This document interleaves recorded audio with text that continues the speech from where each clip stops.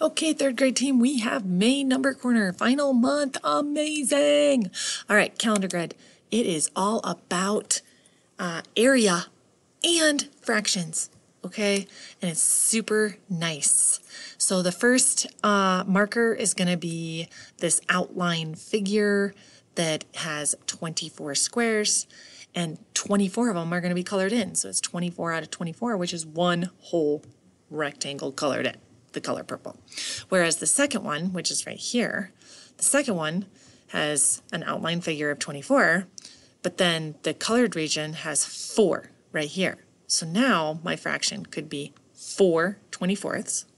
I could also say that's 2 12ths or also 1/6. So it would be nice to put that calendar marker under a transparency, and then you're able to draw on it with your whiteboard marker for the kids to see the different equivalent fractions that could be made. See how you could draw lines over this to see the sixths and say that's worth 1/6 of that region is green.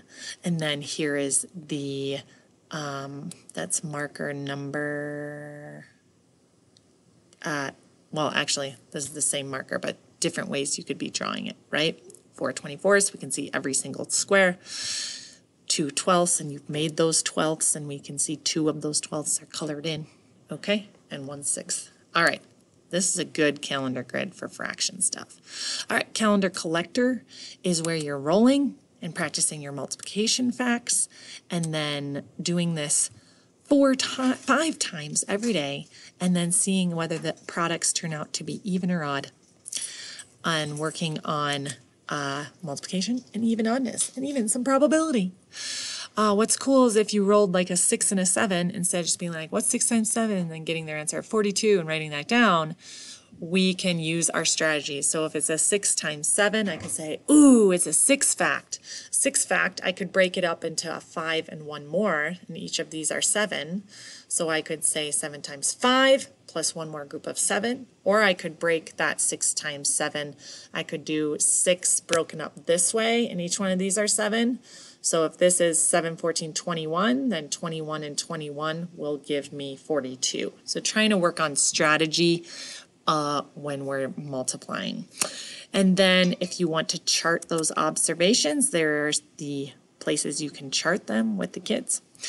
Computational fluency, another part from Number Corner. There's more quick fact multiplication division sheets to practice. You can play this 10 to win game.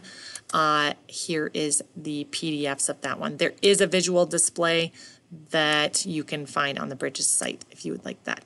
Number line. There's more games here, so you can check the put it on the line, which you played before. Okay, and also visual displays could be found on the Bridges site. I'll try and get those links on there. And then solving problems. These are going to be more extension type problems for kids who could handle a little more tougher of problems, who have a little more perseverance to try some of these guys. And then extra Number Corner checkup. It's a review of the entire year. If you'd like some more practice ideas, they're there. All right, that was quickness of Number Corner.